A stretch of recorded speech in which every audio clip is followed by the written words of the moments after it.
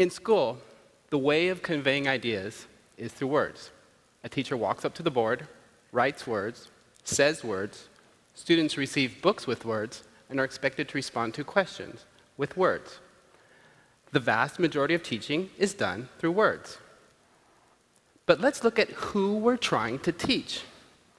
Focusing on California, 25% of students are English language learners. Another 15% have language-based learning difficulties, such as dyslexia. An additional 20% fail language comprehension tests. And a large portion of the remaining students characterize themselves as visual learners. Left over, there's only a tiny little segment of students for whom current teaching methods are a good fit. And I was one of those students way down there. I have dyslexia. And for me, words were really big learning barriers. I mean, I didn't even learn to read until I was in 5th grade. Years later, I read a biography of Albert Einstein, and I discovered that he was dyslexic too. And one quote from him really struck me. He said, "The words or the language as they are written or spoken don't play any role in my mechanism of thought." Wow. So if words are not needed for great math and science thinking, then maybe words aren't needed for great math and science teaching.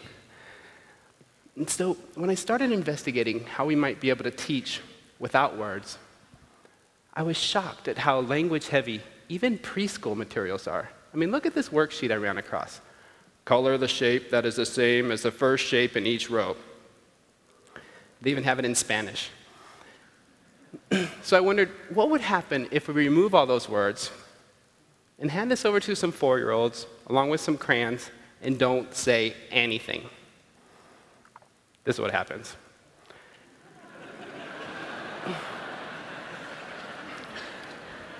We didn't tell them what to do, and so they did whatever they wanted.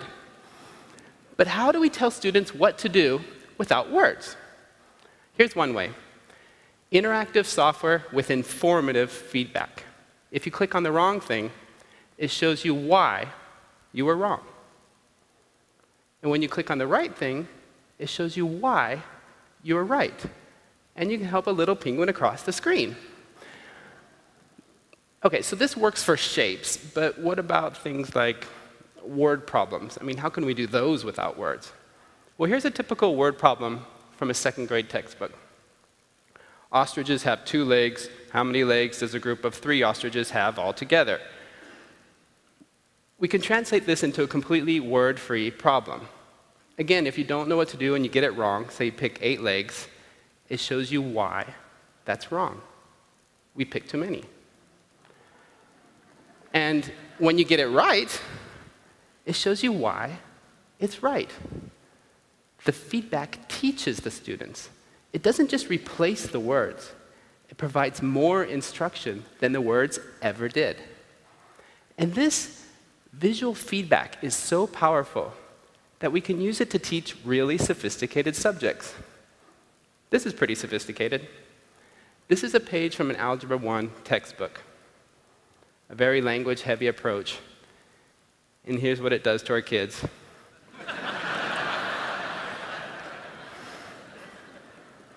Over 70% of students fail to learn this stuff. Now here's a visual game teaching that very same content. Here students are learning to factor and solve quadratic equations, all done visually with informative feedback. And because these games allow students to touch, feel, see, and interact with the math, it's able to clear up many of the mysteries about how and why math works. For instance, when only done through words, students often find it mysterious why multiplying 2 negative numbers produces a positive number. But when done visually, like in this block stretching game, students can see how multiplying by a negative number not only stretches, but also flips the block in the opposite direction. And then when you multiply by a negative number again, it ends up flipping it again back to positive. It's not mysterious anymore. It's fascinating. And so we've created hundreds of these games to teach all the math concepts from pre-K through Algebra 1. Here are some exponents and some fractions. We're basically able to boil all math down to how do you help a little penguin across the screen? But does it work? UC Irvine recently conducted a study where they put these visual games into 106 schools in Orange County. And after 1 year, we're able to triple the rate of growth in math proficiency. And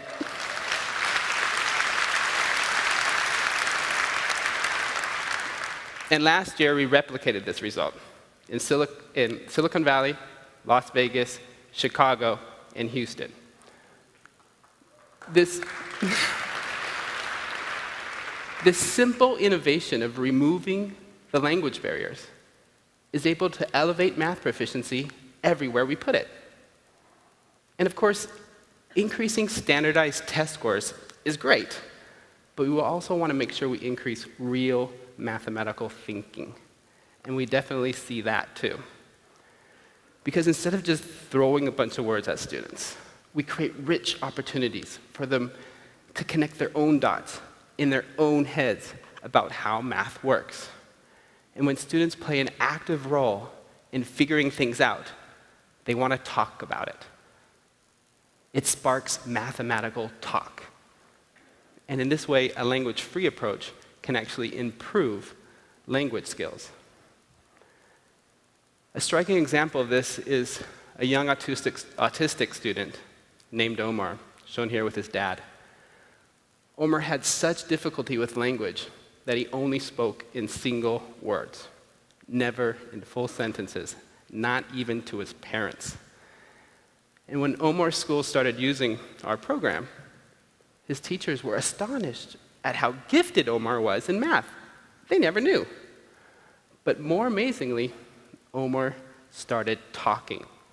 And the first full sentences he ever spoke were about these mathematical ideas he was experiencing in these visual games. And he's now excelling in school in both math and English, and it has completely changed his life.